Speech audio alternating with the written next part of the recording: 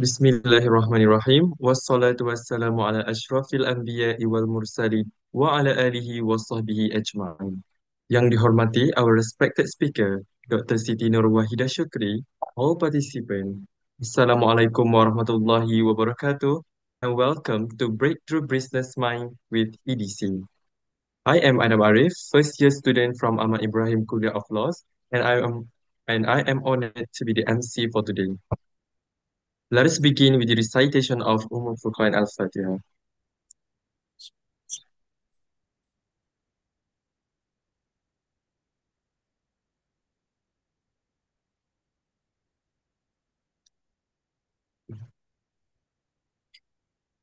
Distinguished guests, we are about to begin.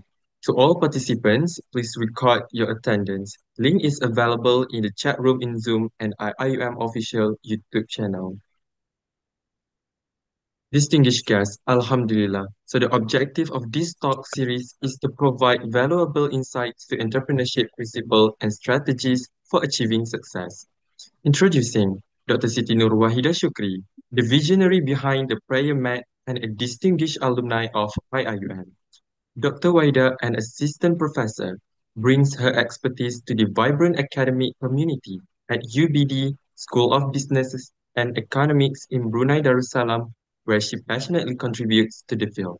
With that, I would like to pass the floor to Dr. Waida. The floor is yours. Thank you very Thank you much, very much. our host today. Okay. Assalamualaikum warahmatullahi wabarakatuh. I'm basically having this Zoom session from Brunei Darussalam. So it's same time, not like in Saudi Arabia before. Okay, so before we start, thank you very much to those who are joining. I could see the number of participants increasing, and that is where my nervousness keep coming. All right. I hope that all of you can hear me better. I hope that my connection is good. It's all good. Can you guys hear me? Yes, Doctor. Okay, Alhamdulillah. Okay.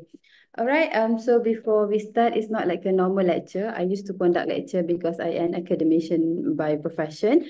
All right. But then today the invitation by Entrepreneurship Development Center of IIUM is basically having me today to share my companies, which is the Primates and the Berhad's journey on what it takes until now. Okay. And at the same time, I'm also an academician, or I think some of us here is basically academics as well.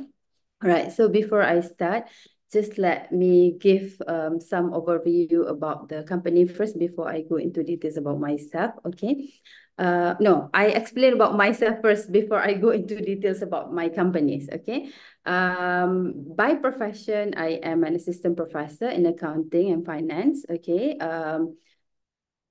I did my master degree in UIA. My bachelor degree is also in IIUM. So I'm basically an alumni to Garden of Knowledge and Virtue, right? Since matriculation center. And then my bachelor degree I completed in 2008, all right? And then I proceed with my master degree from UIA as well in 2011. All right, and then I joined University Malaysia Police because they sponsored me when I did my master in IIUM. So in 2011 till 2019, I was with University Malaysia Police, okay, as an senior lecturer, okay. And then I did my PhD part-time in UUM. 2019, I left UNIMAP to Saudi Arabia, joined University of Ha'il, all right. It's basically close to Madinah region, but it is Ha'il region, right, for 4 years, okay. And then until last year, August 2023, I joined a university, Brunei Darussalam, under the School of Business and Economics, where I am right now, right. And then in my second year, when I was in Saudi, right, I met this business accidentally anyway, the prayer mats. That one happened during COVID-19, okay, where there is a restriction worldwide, and our pilgrims cannot, perform Umrah and so on. So that is how it started basically, right? So at the same time, okay, being an academics, but I also operate my business remotely for the past 4 years. not any single days that I managed to, to operate my business in a daily basis, because I think I have a good team to run it for me. Okay, so where I going to share today. Okay, so just a little overview about the company. Okay, I'm not sure whether you know or not the prayer mat or not, but that's my responsibility to explain. The prayer mat Sendian Berhad is a basically companies are registered in Malaysia lah. Okay, 2019 we registered that. All right. Now we have registered the business in Singapore as well, not to avoid this confusion. So we started in Malaysia, okay, 2019, right, under the name of the Prayer Mat Indian Berhad. Okay, the first day I set up the business, okay, first thing first that I did is basically get my business registered. I never do business on an illegal basis, in a way nak buat business terus je berniaga dulu, you tak register ke apa ke, tak ada. So what I did is that the first day I set in my mind that I want to do this business, I get my business registered legally. So I choose to incorporate the company under the company's type, which is Indian Berhad. Okay, how it was started, actually masa tu during Ramadan 2022. Sorry, 2022 pula. Ramadan 2020. Okay. I went to Masjidil Nabawi, and my friend is a professor in the same university in Saudi. She actually gives me the Sejadah Raudah. Okay, that is how it started lah. She gave me the Sejadah Raudah, is the same that you see in the screen here, in the picture here, the green one. Okay, and that was my first time seeing Sejadah Raudah. Those who have been to Mecca and Madinah, of course, they know. But for me, I didn't know how does a Sejadah Raudah looks like. And I don't even know the Sejadah Raudah is basically in existence. Right, and but then I know that sejadah is really beautiful, a very good quality, because it's a carpet quality, and it's thick, so it's very comfy when we pray. All right, and then I posted it to my Instagram, okay, because I'm very social media savvy kind of person, so I'm social media attached basically. So I posted it to my Instagram. And surprisingly, there are a lot of my friends are basically, likes the sejadah. And then they say, Wahida, where did you get that? I say, oh, I didn't know that this is so popular. So my friend, because my husband used to, when I was in Saudi, I just live with my children, 2 children, okay? My husband is not with me in Saudi Arabia. So every time my husband come, he used to come once in a 45 days, something like that. All right. So he used to come regularly lah to Saudi. So every time he, go back to Malaysia, so he used to bawa lah all the sejadah in his luggages. All right. But then at the time I ambil je order, all right, from my friends. But then they have to pay me the shipping cost lah. Okay, because the shipping cost too quite expensive juga. Okay. And then every time my husband brought back, okay, is always like 100 pieces, 200 pieces. Okay, so dah tak boleh nak accommodate the luggage anymore.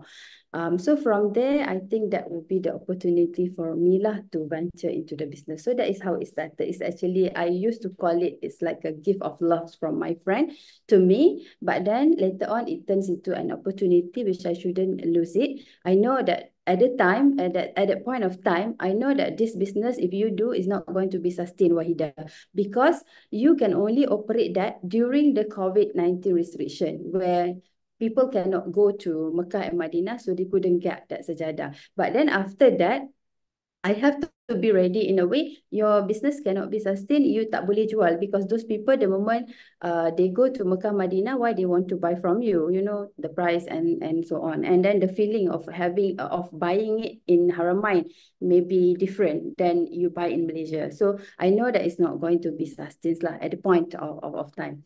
But then I still doing it. And then I keep posting because I love entrepreneurship so much. Before I went to Saudi, okay, I used to be an active speaker to government agencies for entrepreneurship trainings. So that entrepreneurial mind is already in me. So I said, I don't want to lose this opportunity. I want to do this business. I want to do this business. It's just that I don't know how it could be, either big or small, or just like a lifestyle businesses. All right. So from there, I started taking orders and then keep sending. And then my husbands cannot take with the luggage anymore. So what we do is that we have to ship using the Saudi Post at the time.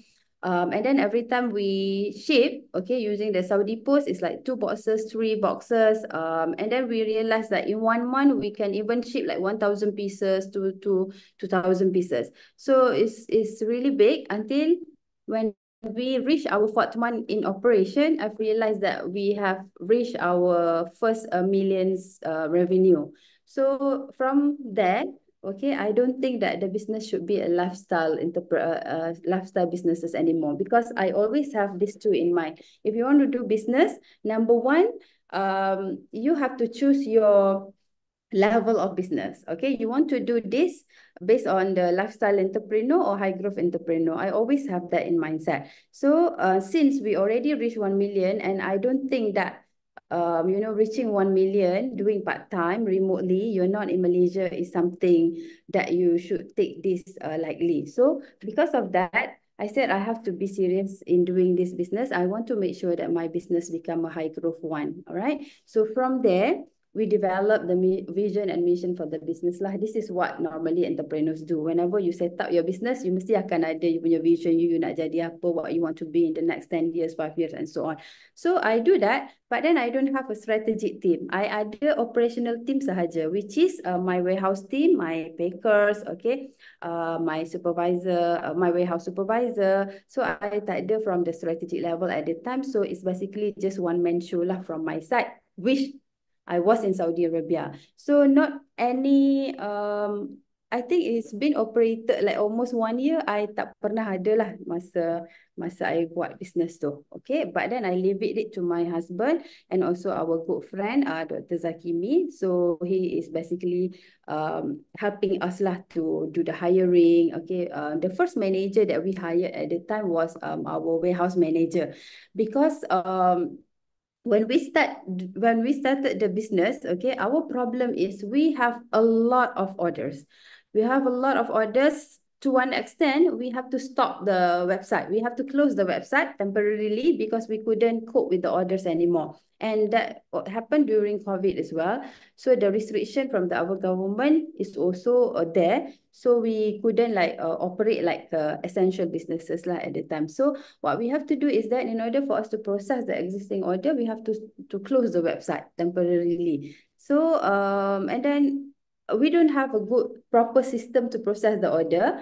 I think when we process the order, courier sheet dulu pun kita tak, I think we tulis tangan je, okay? We fill in the courier sheet tu manually, okay? We didn't know that we need a system from the website to generate directly. So from there, I have to think strategically, how do I help my team there? Because in Saudi Arabia, I'm shouting like, Saudi is actually next.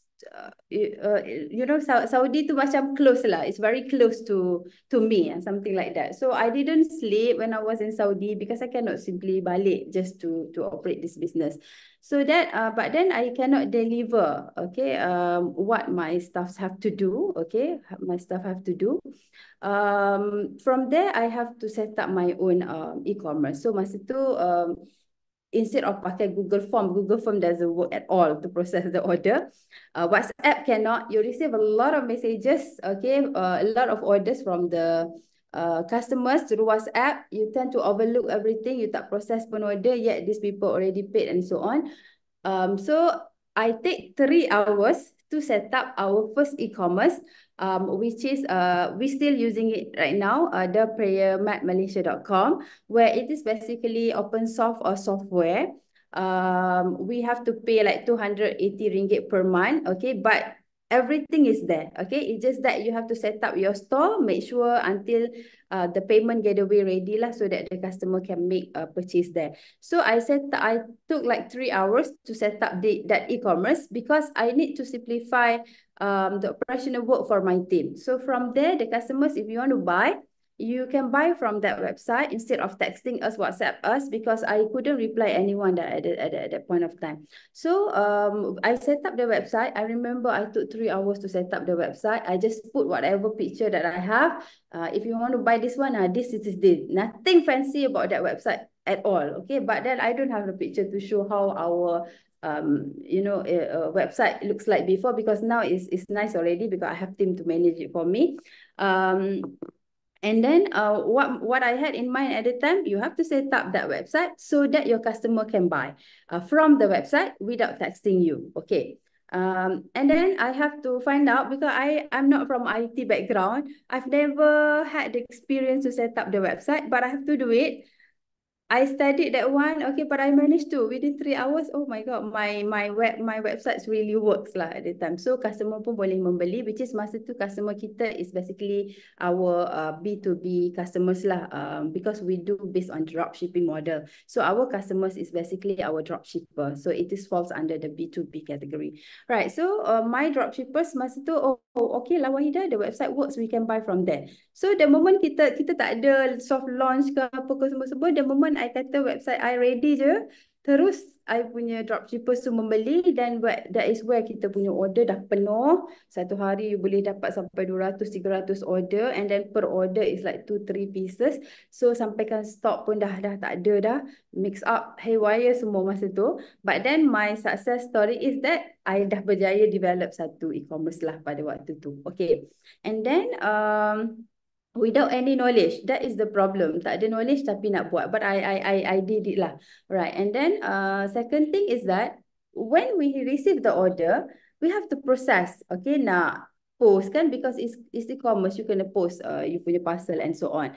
Masa tu we didn't know that there is an integration, API integration between the shipping companies with the e-commerce that you set up and so on. So I take like 40 minutes to study. I Google macam mana nak integrate e-commerce. So everything is on Google. Masa tu tak ada ChatGPT lagi. Okay, so Google je macam mana I nak integrate my e-commerce to the shipping company, so that my team, the moment receive order, they just print out the courier sheet. So that's also happened within 40 minutes, and I asked my operation manager to try the system, and it worked. So masa tu dah reduce burden everyone dah. Kalau tak dulu kita pakai masukkan dalam Excel semua nama customers, there's a template lah where shipping company provide, and then you masukkan email address, you masukkan phone number, and then address, and then you masukkan dalam template dia, kita masukkanlah dalam shipping company punya website to generate the courier sheet. That was manual lah to me, even though it's an Excel. Right, so manual. In fact, it can actually generated from your e-commerce saja. So that is where we that's what happened lah at the early stages masa I set up the business dulu. Okay, so from there I know that this is going to be something challenging, but yet I want to do this. Okay, so I set up the vision mission of the business. Okay, so we basically set produk apa yang kita nak fokus, because we receive a lot of question like, Wahida, if you really want to grow this business, you want to focus only on one product, because our company's name is The Prayer Mat. Okay, we applied for the trademark pun also The Prayer Mat, meaning that by right, your company can only sell the prayer mat because it goes by its names, the prayer mat. Okay, but then I said there, okay, it doesn't mean that the only product that we can sell is the prayer mat. I know that the moment you pergi, oh kedai you ada sejadah je, that's the only product that you have, but that's true. If you go to our outlets that we have, okay, we have 15 outlets together with our 16 outlets together with our resellers. Okay, right now. The moment you step in our store, you realize that memang kedai dia jual sejadah je. And I'm very confident that we could do that in a way that you have to be, you have to specialize, okay, what your business wants to do. So I had that in mind. It's okay, dekat Madinah, Mekah, the moment kita masuk, memang kedai tu dia jual sejadah je. Yet they very successful, right? So I said that, okay, it's okay. Our product is totally sejadah, the prayer mat from Madinah. Okay, but then we bring some Haramain merchandises that is compatible with our existing product, which is sejadah. So you are the professional So basically now our product range is we have sejadah with 90% of our product is basically the prayer mats lah, right? But then we also have the perfume fragrances for our prayer mat, and then we do have seasonal product which is kurma ajwa alia. We only market that during Ramadan sahaja. That was also good for us, all right? And then we have some tasbih from Madinah and Middle East. Okay. So that is our product. Until now, that will be our product lah. Kita tak ada produk lain yang lain, vertical product lain tak ada. Okay. It's just that this year we have new product line, but within the carpet juga, we do the most installation punya carpet. Okay. Right. So that is our product. Okay, so this is the story, gift of love that my friend gave. Okay, this is actually the sejadah that she gave me. So, I tak tahu pun sejadah raudah lah pada waktu tu. But it's very nice. Okay, I love it. I still using it right now. It's very thick one. Sejadah raudah ni popular because dulu di Masjid Nabawi, if we go to raudah area, only raudah area yang ada sejadah yang ada kapet hijau macam ni, design yang macam ni. I think after 2018 barulah the most tukar. Sekarang kalau kita pergi Masjid Nabawi memang semua hijau je kita tengok. Kalau dulu selain daripada kawasan Raudah is all red carpet. Okay.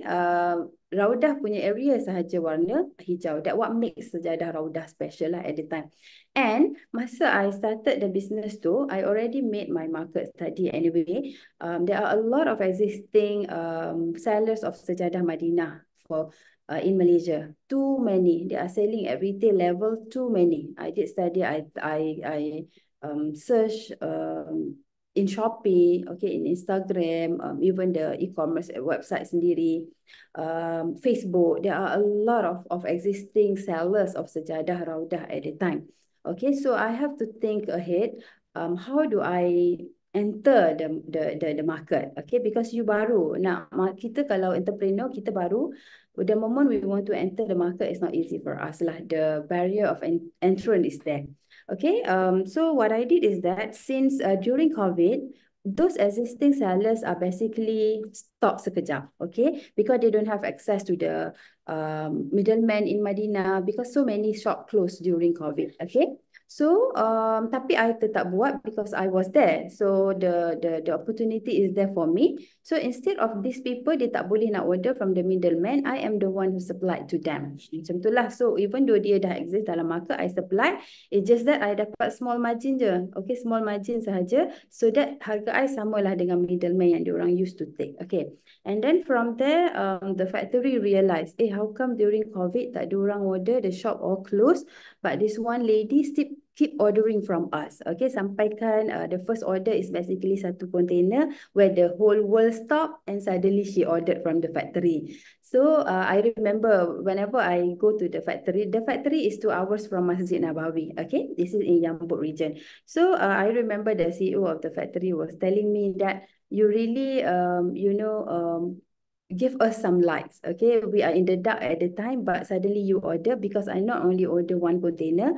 After I order one container, 1 month after that, I actually order from them 6 container of 20 foot, meaning that is 12 container, 6 container of 40 foot long, meaning that 12 containers, which the value was 2.7 million riyal. So the kilang macam tak ada orang order and then suddenly this lady order. Macam itulah. So the moment I order banyak macam tu, what I had in mind, I actually want to penetrate the market of sejadah raudah in Malaysia by being the wholesaler. So I basically sell my product, okay, at the wholesale punya level lah. Okay, so that is how I started. Instead of nak compete dengan existing reseller, why not you are basically selling to these people with even cheaper price than the one that they get from the middleman. So that is how it started. And then I have my drop shipper. I have a lot at the time. 20 was started with me, and then now we grew to more than 1,000 drop shippers already lah. Okay. And then I always have this, okay, exploring the balancing act of settling down for less or striving for more. It's something like, you want to settle for less ke you want to do more, okay? Of course, there is cost and benefits to it lah, right? But then being an entrepreneur educator, okay, I think the opportunity tak datang just like that. Even though it is accidental, but that accidental opportunity, if we really take it as a golden for us, that goal can also turn into a valuable goal lah. Macam tu lah I have in mind at the time. So I said, it's okay. I want to make sure that this business become a high growth business. Okay. Because kita ada banyak businesses dalam Malaysia yang set up the business, okay, tapi dia tak sustain, okay, dia tak sustain. Kita set up business, but then after 10 to 20 years, kita tengok, oh, the business is no longer there, okay, no longer there. So it's a really big challenge lah, okay, big challenge in a way, macam mana you nak sustain that business. So I daripada tahun pertama, tahun kedua, tahun ketiga, tahun keempat, I always like observe my business. I always have the worry even until now, until today. Okay, Wahida, your business can sustain or not? Okay, so daripada tahun pertama nak masuk tahun kedua, I was observing it. Okay, and then I tengok, okay, when you go to the second year, the business is still there, and then there are so many improvement you have done to the business. So I nampak dia ada potential. So when it comes to the third year, I see it's going to the right direction already, because bila kita set up business ni, I set macam ni je. Kalau within first 3 years you could not survive, it's very hard for you to survive further. Okay, but then we already completed our third year. Okay, so this is where we have to change our strategy. Instead of being a startup, we have to start scaling it up, even though not in a big growth, but at least we show some growth lah. So because of that, okay, then I said in my mind, okay, when you finish in Saudi, Wahida, you have to come back, run your business 100% full time and so on.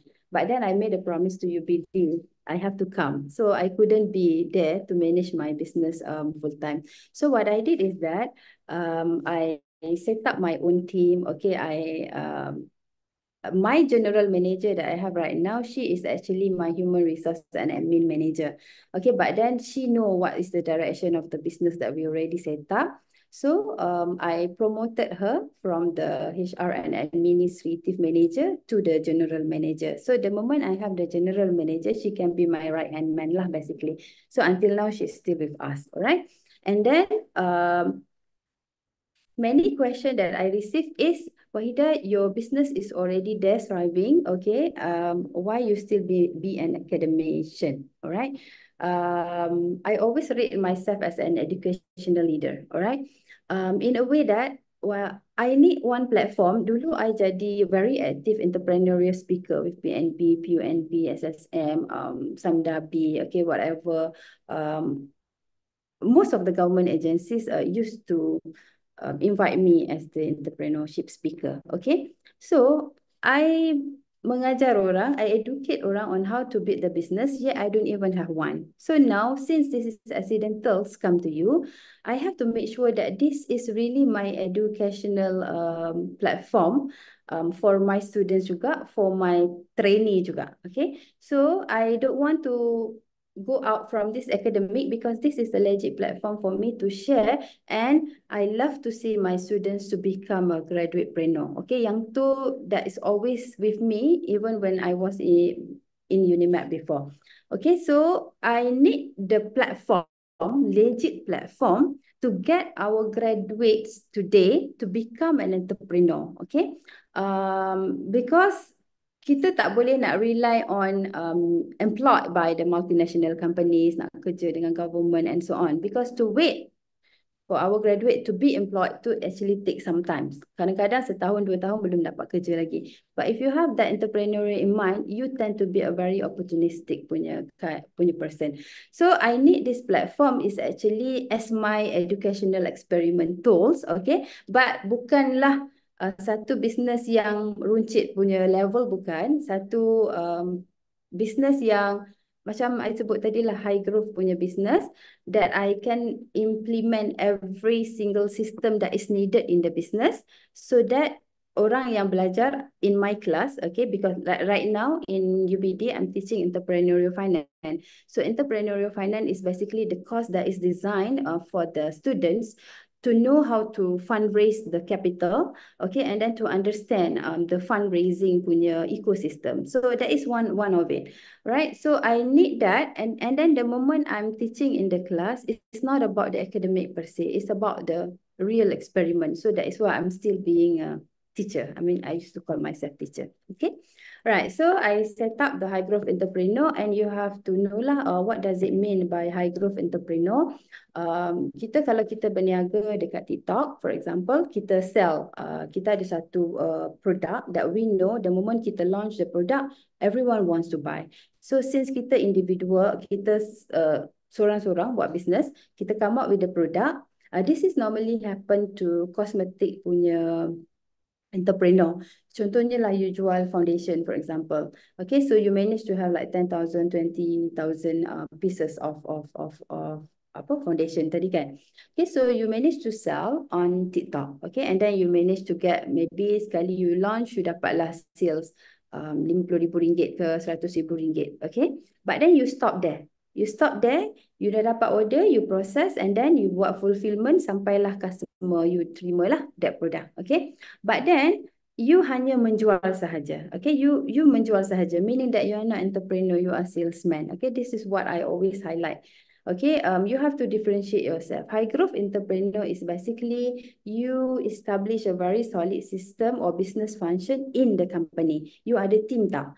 You tak boleh nak, tak apalah HR, kita nak proses gaji. I lah buat, I kan founder, I buat lah, tak ada masalah. Nak proses gaji senang je, pakai Excel pun boleh. Maybe dan kita pun cakap, okay lah, we do. Alright, and then the second one, nak prepare account. Oh, tak apa, it's okay. We don't have to prepare our accounting report and so on. We can just keep all the, invoices, billing yang kita ada, payment, bank statement, kita bagi je, outsource je dekat accountant luar untuk buat. Okay, we don't want to do that. Number one, kita tak ada skill. Number two is, that's not our task lah to do it. Ataupun tak payahlah ada accounting and finance record, it's not important. Okay, that will falls you under the other category of entrepreneur. Okay.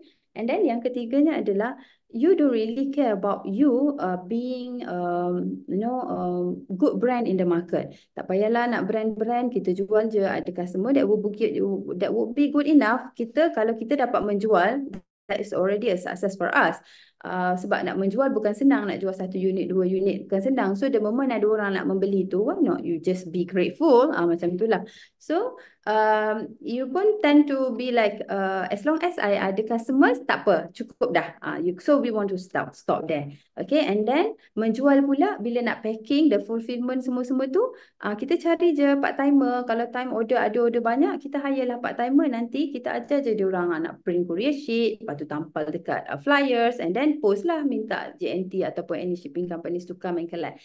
Then that is where we stop. Okay, and then kita pun dapat duit dalam account kita, and then we are very happy. Okay, kita boleh tolong family and so on. So we thought that is what the business should be. Okay, dapat sales, and then kita boleh guna duit tu untuk kita punya well-being, tolong family sikit, buat sedekah sikit. So we thought that is finished there. But then for someone who are having the mindset of establishing a high growth business, you may have different kind of thinking. Alright, kind of thinking in a way, number one, you set up business untuk siapa? Kalau you set up business untuk you, okay, so like myself last time, I cakap dengan my husband, I don't want lah to buat business, ada tak larat dah, nak kerja je makan gaji, dah cukup dah gaji yang I dapat. Contoh macam tu lah, I cakap. And then bila dah buat, banyak pula duit masuk. So I macam, okay, I nak buat business ni untuk I ke untuk another group? Untuk another group. But then I set up, I said, even kalau I bagi entrepreneurship trainings pun, I always mention that the business is not for you alone. Okay, the business is basically we want to build a good community out of our business. Community in a way, you boleh tak create jobs, and the moment you make a hiring, you punya staff ada career advancement tak? Kalau tak, dia kerja dengan you sekadar makan gaji. So macam mana kita nak develop the nation? So I have that in mind in a way. Your business should be a platform where you set up satu platform where you produce a very professional community. Macam itulah. So, I make sure that dalam company I ada business unit yang betul. I ada marketing department, I ada accounting and finance department, I ada operation team and warehouse department, I ada retail department, I ada HR department, and I ada product development department and so on. So for that, I nak kena ada team yang banyak. Bila team yang banyak, cost dia tinggi. Okay, so daripada situ macam you have to spend like 100,000 per month untuk nak bayar gaji staff. Yet, kalau you tak buat semua tu, you boleh save tak? Konon lah kita akan guna ayat, you can save that 100,000 of being, of paying your employees. Okay, but then your business tak akan grow because you don't have a good team. Okay, so contohlah branding and marketing. Okay, I rasa sepanjang this business operated, sekali je I masuk TV. The rest is basically I just give it to my team and they do even better than me. Kadang-kadang kita founder kan, kita rasa, oh come on, you should be, at the limelight. Okay, because you are the founder, you have to always appear on the news and so on. Okay, but then sekali I masuk TV, sekali dua kali kot I masuk newspaper. Okay, the rest I just leave it to my staff. Okay, diorang lah yang pergi station TV, they know better than me. Okay, so I just get my team to do that. Alright, so from there our branding started to grow. Okay, we start with TV Al-Hijrah lah at the time. And then masa tu kita pun macam nak bayar TV ni mesti mahal because we always thought like that. Actually no. Okay, so I'm very lucky in a way dalam I punya Instagram followers tu. There's one is basically professional marketer lah. They basically connects the brand with the TV station, okay, radio and so on. And then I managed to get a very good marketing package from her juga. So that is where we started lah. Our first year, we spent almost 180,000 just for masuk TV dengan surat khabar je. So you imagine some lifestyle entrepreneur, kenapa lah I nak bayar banyak-banyak tu kan, tak payahlah sampai 180,000, I can buy something else, I can buy handbag for example, okay? But then you spend that one because you know that your business can actually grow out of your marketing investment just now. Okay, some people don't see marketing as an spending as an investment. Okay, so that is how I started lah. Okay, I said that I need this business to become a high growth one with the potential of being a high growth one. Okay, right, and then. Okay, so of course, because I have to, into this station, I have to highlight juga apa challenges. Challenges kita pada awal-awal dulu macam I katalah, because operated remotely in a way, you are the key person, you are 1,000 miles away from your team, and you are 5 hours behind them. Diorang nak tidur, dia 5 jam ke belakang, Saudi lambat 5 jam. So, diorang ni dah start kerja, I tidur. Okay? Bila diorang dah habis waktu kerja, I baru nak bermula waktu kerja. So, diorang sepanjang I dekat Saudi dulu, 4 years, my team used to receive like, kalau morning je diorang bangun kan, penuh WhatsApp tu. Ada macam-macam tu. And then boss being boss lah. Okay, boss cannot be good all the times. Okay, so there's so many things and everyone will basically receive message. And now everyone is so happy because I'm in Brunei. Diorang macam, tak ada message lah daripada doktor tak hantar message lah, something like that.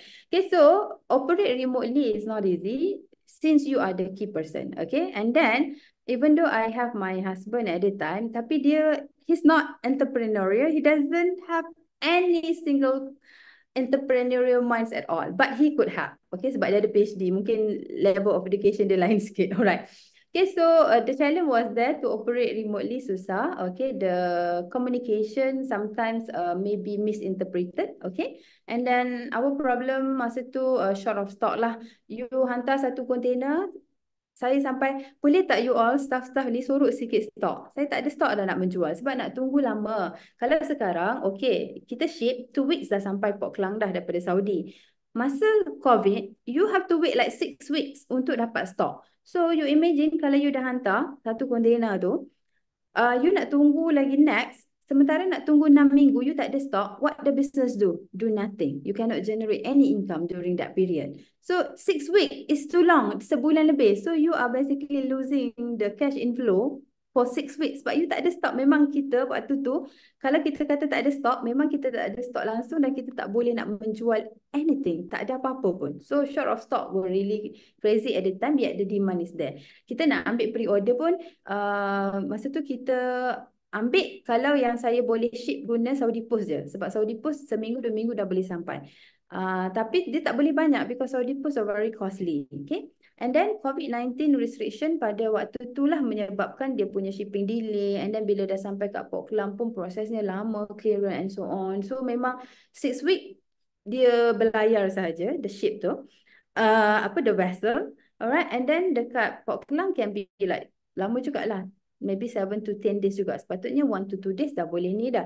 So I had a lot of fight with our forwarding agent. Berapa kali I tukar forwarding agent. Dan masa tu kita tak tahu pun proses import export ni macam mana, nak buat clearance macam mana. We have no idea how to do that. So that was the challenges yang you kena ada ilmu nak berniaga. You simply selamba je you export daripada Saudi masuk ke Malaysia, and then the moment masuk Malaysia you don't know the regulation.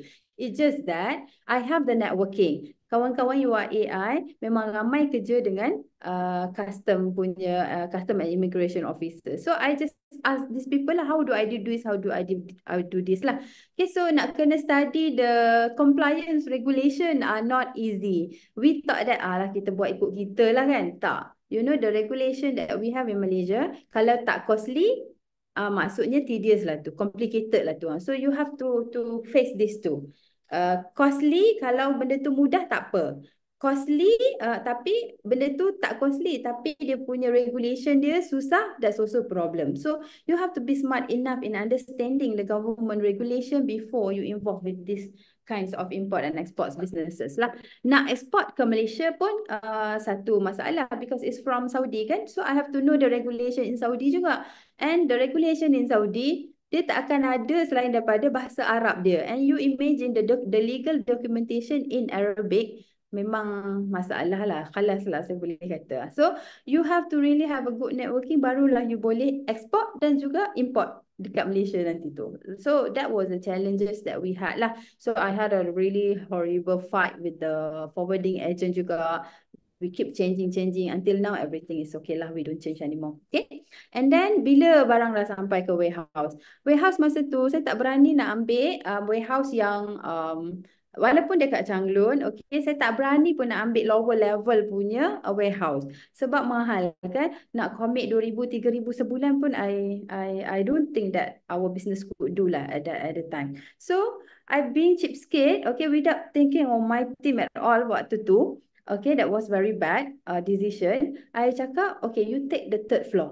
Lepas tu that lot pula tak ada lift untuk nak lift up the stocks and so on. So tapi I ada dedicated team lah, warehouse team I. Tak apa, level 3 pun is okay. We just bring it up so that we can process the order. Yang tu je yang kita ada dalam kepala. Sampai je stock kita nak process order. Macam tu lah. So process order everything were manual at the time. So kita tak ada skillful operation and also operation know-how lah to operate the system. Macam mana nak mudahkan benda tu. So I nak kena ambil masa study baru I boleh ajar ataupun educate I punya team. Kita ada sistem ni, kita pakai yang ni. So it takes time lah. Nak operate at the same time nak kena venture into the new system to make everyone easy untuk buat kerja.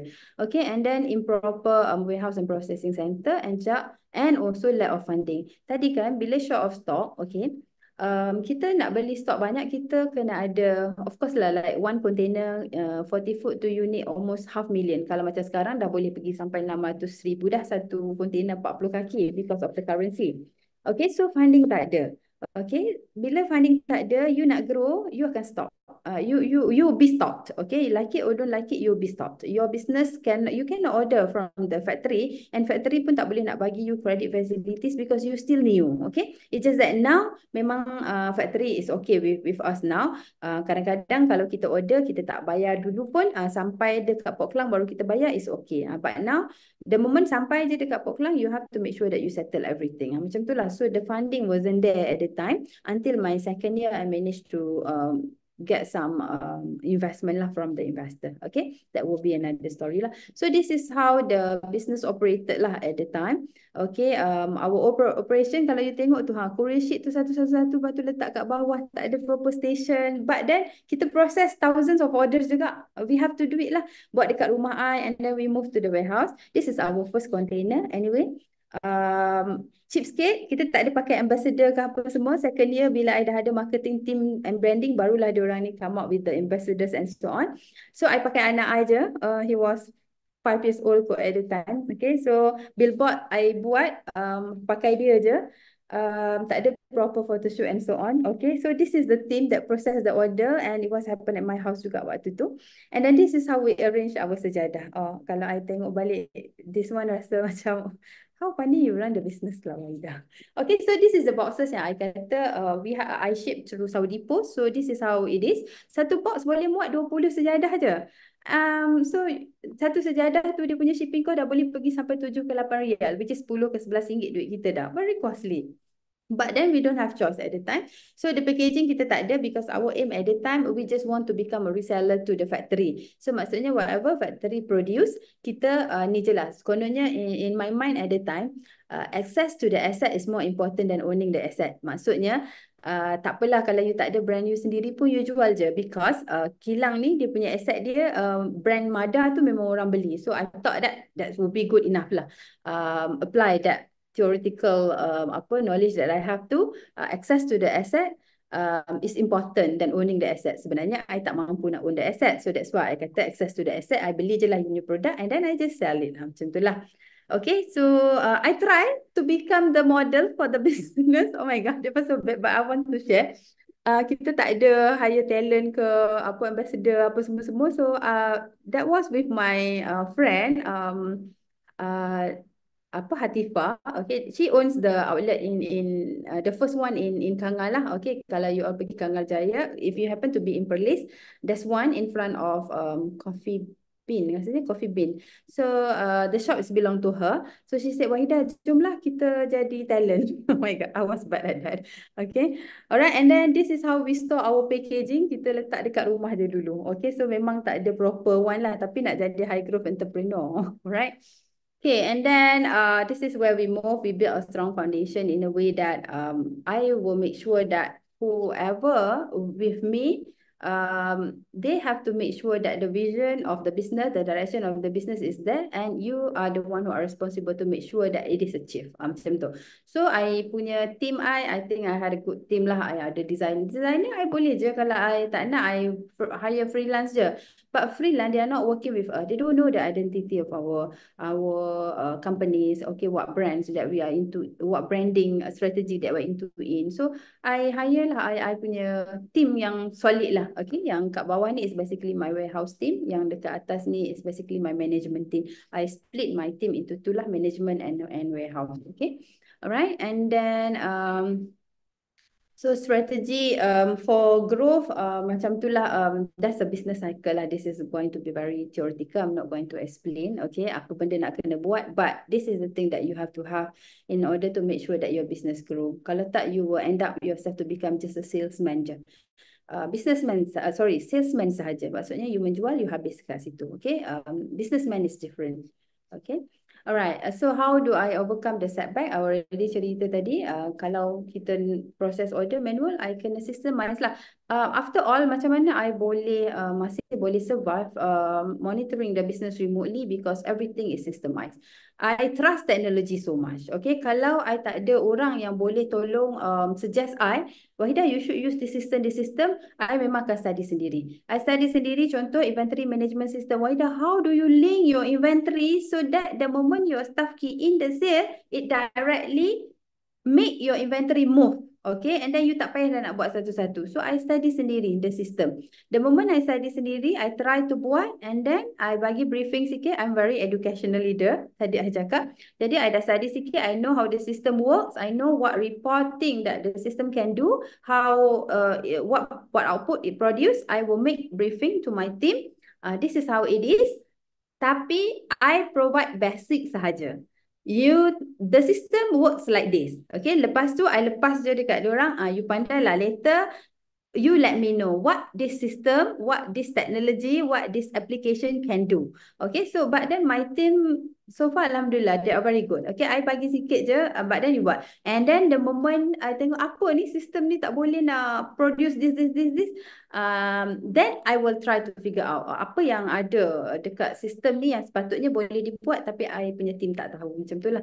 Alright, and then we also have, when we, after COVID is over, memang benda tu it's actually affected us jugalah. We have the sales drop, and also because our business model relying on dropshipper. Okay, so a dropshipper masa during COVID, they are very active. I think everyone know that. Okay, but then after COVID over, everyone nak kena kerja balik dah, get back to work and so on. So because of that, our sales drop juga. So that is where we move, instead of focusing on the B2B alone, we have to focus on B2C as well, where we set up our outlet. So kita set up outlet kita at the end of the second year lah, basically. No, at the end of second year ke early of third year, macam tu lah. Okay, so we set up the outlet, okay, so that we can reach our retail customers by ourselves rather than relying on our dropshippers, because kita dalam sistem kita, walaupun kita ada agent dropship, we never set the KPI. You jadi agent you kena pastikan tau you menjual ini. I never do that, because business cannot be by force. Okay, if they want to do, they do. If they don't want to do, we cannot force. Macam tu lah. Okay, and then the limited tag tu, I know there are a lot of good systems that can help the SMEs actually to perform better. So it's just that you as a founder, as a leader in that organization, you know or not that system exists or not, and you know how to use or not. Macam tu lah, kalau you tak tahu, you kena belajar. I attended sometimes the training so that I can learn. Alright. And then I have to be strategic in terms of, do fundraising and so on. And then how do I pay back the investor and so on. Okay, where that one, I don't pass it to my team to do it lah. Okay, this is my responsibility. So I have to know how to deal with it. Okay, and then limited finance. Okay, until we manage to get the fund from the Maybank and so on. Okay, so our relationship with the banks is good so far, especially Maybank. Okay, and then in my company at the time, we don't have the tanker. The tanker I seorang je. So it's basically one man show lah. And I'm not good enough as well to grow the company. So there always a limitation where we keep improving. Okay, but I think my team is aware about that. Okay, all right, and then whatever it is, okay, I want to share this. Okay, being a Muslim, I believe that all of us is Muslim here. Okay, whatever that we do, kalau Allah kata, I don't want you to do this, I don't want you to achieve this, it will never come to you. Okay, it's because I said it's in accidental in a way that Wahida, Allah wants to give it to you. Okay, but this is a test. Okay, this is a test on how you cope with this, and then when you have this business, how this business can actually provide betterment, kindness. Okay, provide positive impact to the community, because the business is not for you. You set in your mind that the business is not for you. This is not an individualistic punya vision. This is where you want to make sure that your business do have positive impact to the community, to the stakeholder that you have, okay, around your business. Okay, so after all, I know that the business is from Allah, and it's a test. It's a test. So whatever that I have, kalau I ada apa-apa masalah dalam company, I the most relaxed one. I pernah kena saman 1 juta dekat Saudi, okay, by my friend because of this business juga, but I'm not going to tell you in details lah. But I can say that I lost 1,020,000 ringgit Malaysian equivalent to. Okay, I lost the case 2 weeks, turun naik mahkamah, I kalah. Okay, but then macam my mother said lah, kalau dia lah, dia kata dah mati hidup balik, dia tak akan mampu nak face benda ni. Okay, macam tu lah. But then I pun, what else we have? Okay, what else we have? So I minta je dengan Tuhan, I kata, please give me kebijaksanaan yang paling luar biasa, keuangan yang luar biasa yang I boleh go through, and I know I can go through, because this business is not just come macam tu je for me. Okay, there must be some test. Okay, it's a test. The business is a test. So macam mana I nak cope benda ni? So within that 2 years, I'm not allowed to leave the Saudi. So that's why if some of you notice, I don't know, I have friends who are not coming here, but you will realize that, I'm not out, okay, from Saudi for 2 years, because I'm being banned to go out from Saudi until I finish the case and so on. So setiap hari I punya doa yang tu je. Bukan minta Tuhan bagilah I 1 juta, 2 juta supaya I boleh settlekan. I tak pernah minta doa. I need the cash money. Never. Okay, never. But I prayed to God that um, bagi I kebijaksanaan yang luar biasa so that I can face this one and make this test as the best that I can face so that I will become a better version of myself. Macam tu je. So 2 years, ya Allah lamanya bila Tuhan nak makbulkan doa I kan. You pergi umrah every month. You pergi Masjid Nabawi every 2 weeks. Every time you go to Masjid Nabawi, you go to Raudah. Masa dulu Raudah tu, you nak duduk berapa lama pun you go lah. Tak ada orang dekat Raudah tu. Kau doa lah sebanyak mana yang kau nak, Wahida. Alright, and then um, every time hari Jumaat, waktu mustajab lepas asar sampai ke maghrib tu, I rasa I dah boleh dengar dah loceng kalau dekat Masjid Nabawi sebelum nak setengah jam sebelum nak masuk waktu maghrib dia akan ada ting bunyi itu adalah golden hours untuk you berdoa.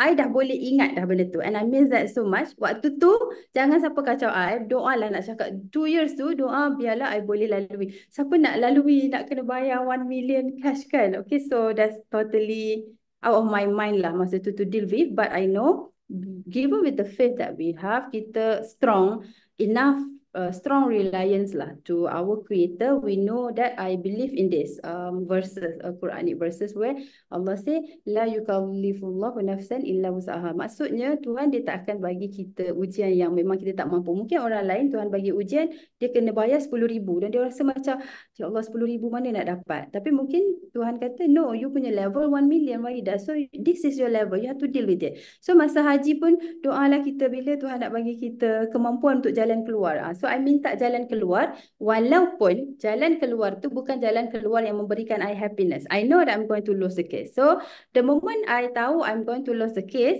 I strategize myself dalam buat doa. I kata just give me the way out. Doesn't matter. It is at the expense of whatever cash that I have. I kata it's okay as long as I ada jalan keluar because I don't want to face this anymore. So I tahu jalan keluar yang I ada tu adalah jalan keluar at the expense of my cash money. Alright. Memang at the expense of my cash money lah basically. Tapi ada jalan keluar. But at least you are happy in a way that walaupun sukar untuk kita nak jalan keluar tu sukar, tapi at least you have the way out. Macam itulah. So whatever problems yang kita ada, the way out is there. That would be good enough. Okay. And then kita punya reliance lah. Kita punya kebergantungan kepada Allah is definitely should be like bukan 1,000%, bukan 1,000,000% should be there. Saya dalam apa-apa dalam hidup saya kalau terlepas flight 5 kali kan, saya biasa je. Saya tak ada apa. Saya terlepas flight 5 kali je. 5 kali dalam satu hari. Saya pernah terlepas flight 5 kali. Saya okey. Saya tak apa. Nanti kita, okey, saya memang relax. Saya memang tenang dalam semua benda.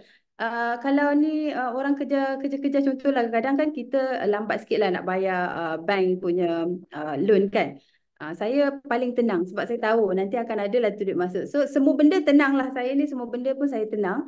Sampai kan saya menghadapi yang that 1 million pun tenang sebab apa? I know there's always Allah is always with us lah. Okay, Allah qaribun kan. So maksudnya Allah is with us at any state. Tak kisahlah you senang, you susah, Allah is with you. So I always have that in mind. But that will be very important things for us as an entrepreneur, especially if you are Muslim. We don't have that one. No matter how much your business grow, you tak ada yang tu, you ada masalah, you cannot cope it. Macam itulah.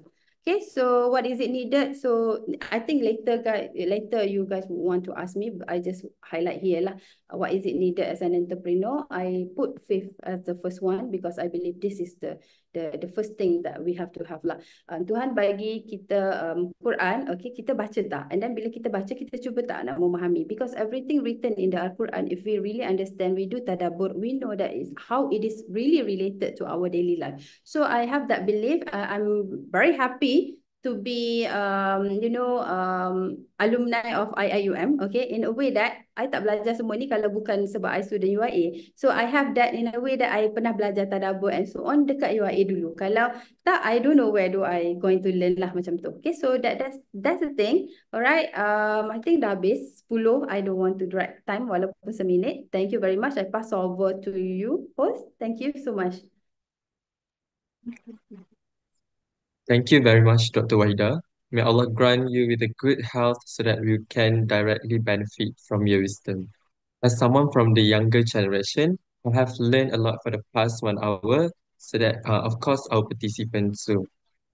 Alhamdulillah, we have approximately 250 participants today in Zoom, also in YouTube.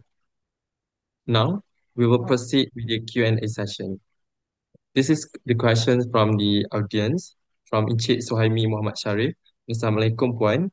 Do you have a plan to nurture other people into this kind of high growth of entrepreneurship?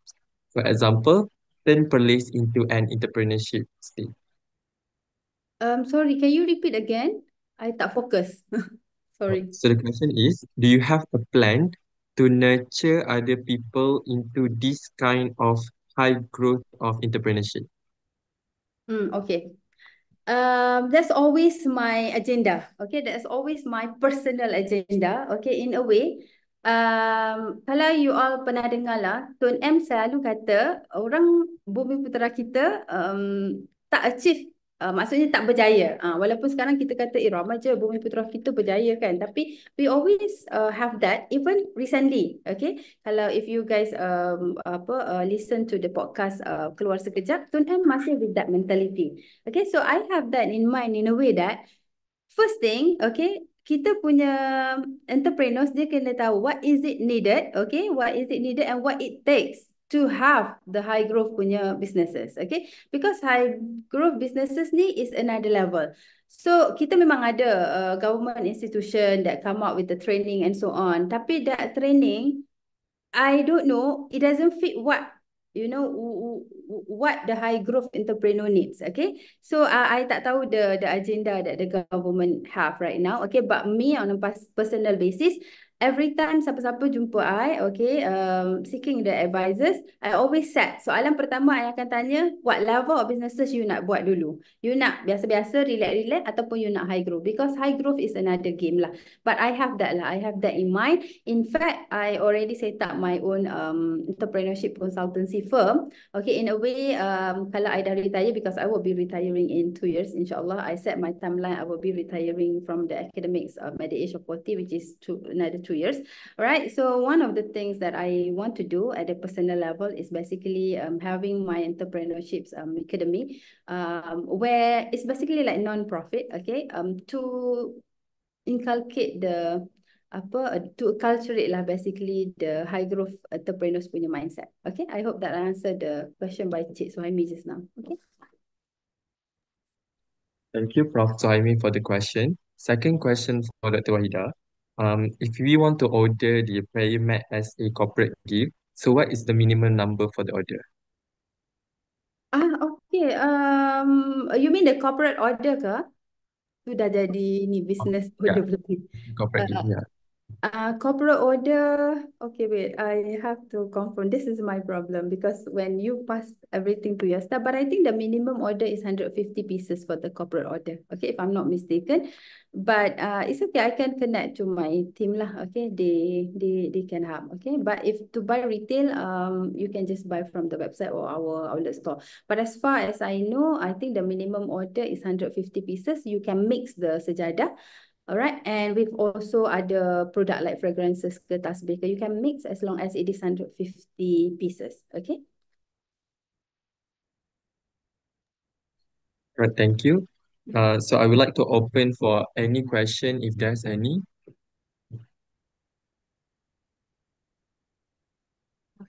Okay. So this is a question from Encik Ahmad Usman. Assalamualaikum warahmatullahi wabarakatuh, Puan. Since you are from an academic background, an academic background, in addition to being an entrepreneur, I would appreciate your advice on where to search for teaching business and administration to pharmacy students, all the corporate functions such as HR, finance, and others. I am from pharmacy background and non-Malay speaker. Oh, non-Malay speaker. Oh my God. I'm sorry. I didn't know. That's my problem because normally kan the PUNP tu is all Malay speaker. Oh, I'm sorry. What is his name just now? Ahmed Osman, kan? Ahmed Osman. Okay, okay. All right, I'm sorry. Okay. Okay, regarding your question, you say where to search for teaching business. What is it? Okay. where to search for teaching business and administration to to pharmacy student. Okay, where to search for teaching business and administration to pharmacy students. I think there are a lot of if it government agencies, of course they have so many trainings that one lah. But if you want something that is customized to your pharmacy businesses, all right, you really have to find mentor. Okay, if you ask me, I will always say that you have to find a mentor that can basically customize whatever that you need to know. Okay, because for example in pharmacy kan, you need to know who is the existing player in the market, for example. So you cannot go to the general training, entrepreneurship training, because they cannot cater you. Okay, they cannot cater your question. Okay, your whatever that you need to know. Okay, so you have to find a mentor, but I'm not sure. I believe in EDC, they have mentors lah kan, they provide mentors, I think.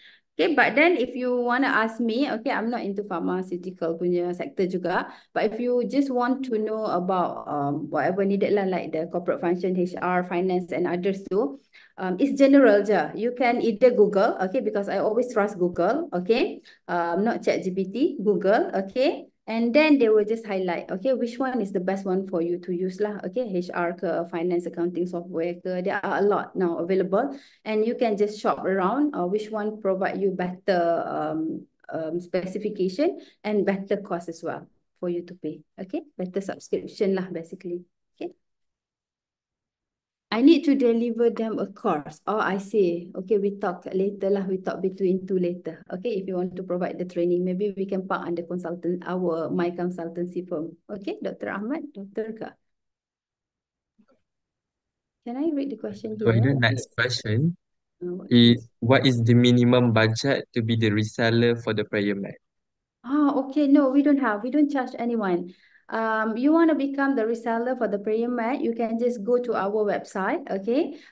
If you go to the prayermatofficial.com, you see the menu bar up, affiliate. Okay, so you can just sign up there through affiliate, or if you go to the prayermatmalaysia.com, you can just click become our reseller, but no fees charge. Okay, we don't charge any fees to become our reseller. Okay, it is free for everyone as long as you join our community. That's fine already, and you will be supplied with all the materials, the pictures, the videos, okay, the testimonials in our Telegram group. Okay.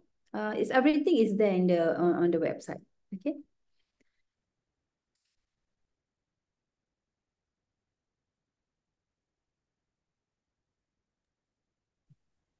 All right, thank you, Dr. Waida. Okay, welcome. No more question, kan? Yeah, We're no more supposed to end questions. at 10 o'clock, correct? Yeah, right. Okay.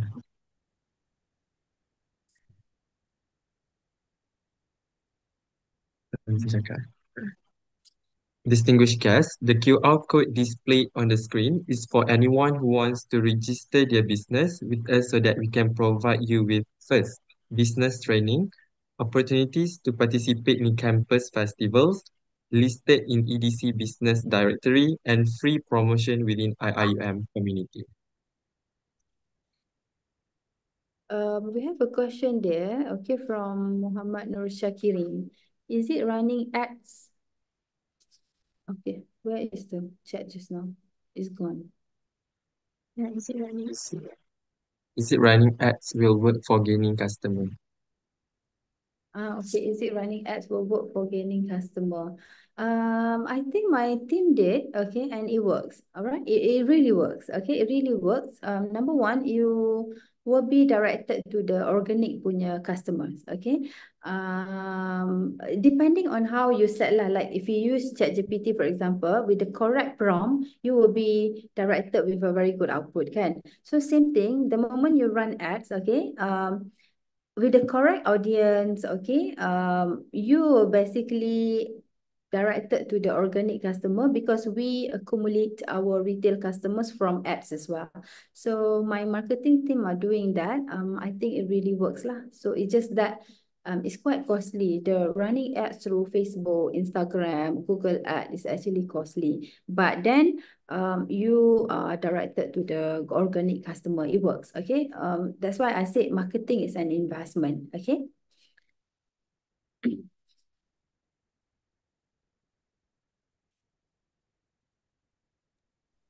All right, thank you, Dr. Wahida. We have closed the Q&A session.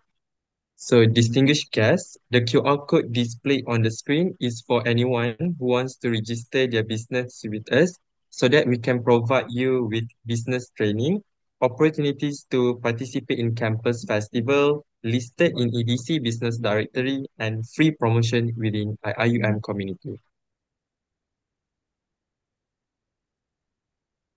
Okay.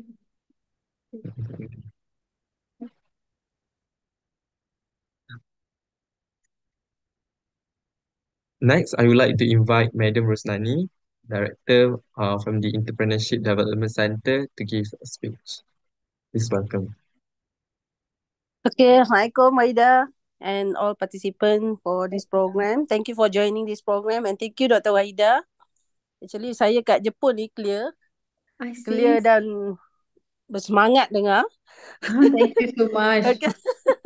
So insyaAllah kita banyak lagi lah kot collaboration kita boleh buat. Banyak lagi talk kita boleh panggil insyaAllah. And just want to say thank you. Thank you for your time today and thank you for inspiring talk lah untuk hari ni. Thank you. Thank you very much. Have fun in Japan. Okay, I didn't know you were there. I didn't know you were there. Thank you. Okay. Thank you for your time juga. I'm supposed to say thanks to you because you spend your time to my I hope it's insightful lah. Okay. I nervous Yes. di awal-awal tu I nervous lah. But then I don't know. I hope the sharing is good lah. Okay. I believe that IUM sangat berbangga lah ada alumni macam Dr. Wahida dan yang lain-lain lah yang ni kan. Saya tolong bawa nama UIA semua. Alhamdulillah. Okay. Okay. All right. That's always my proud to be IIUM alumni. Okay. Right, thank Okay. you, Madam Back. Rosnani, Yeah. and thank you, Dr. Waida. With that, we have come to an end of the session. Before that, I would like to remind all participants to fill in the evaluation form for this session. You can click on the link provided in the chat box. May Allah continue to provide us with His guidance and protection. To all participants, please be informed that the next Breakthrough Business Mind Talk will be held on 9 February, featuring Dr. Wahida and the founder. The prayer mat will be taking about insights into entrepreneurship and success. Thank you again, everyone, for joining the session. We end with Tasbih Kafara and Surah Al-As.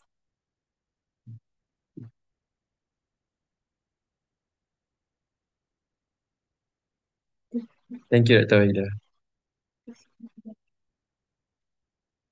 Okay, welcome. Thank you so much.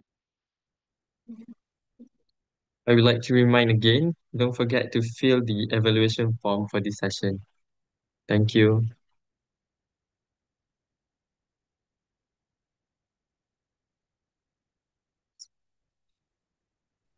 Can you advise where is the evaluation form because we can't find the link here? The Yeah, we have chairperson? provided the link In the chat. in the chat box. Yeah, we are looking at the chat box, but I don't think I can find it. Can you re-share? Okay, sure. Thank you.